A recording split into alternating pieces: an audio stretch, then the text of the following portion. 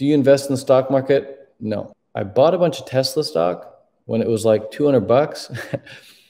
And then I needed some money, so I sold it when it went down to like 180 bucks or something. So I lost like a few $100 on Tesla, or a few $1,000 on Tesla.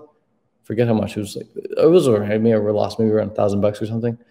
So I lost out on Tesla. It was around 200 bucks, and now it's freaking went up to like over $1,000, and then they even halved it, right? So I missed out on Tesla big time. That's okay, because I don't care. I'm not trying to make money with stocks.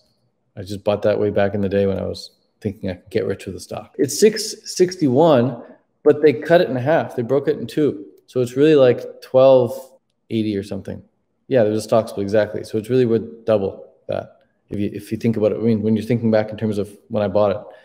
So anyways, missed out on Tesla, but I'm all good with that. 4-to-1. Oh, that makes more sense. 4-to-1. Yeah, that makes more sense. That's more impressive. Exactly. So it's 4 times that. So I bought it at 200. It's worth like freaking 2,500 now. But I sold it when it was like 180. So definitely missed that. That's all good.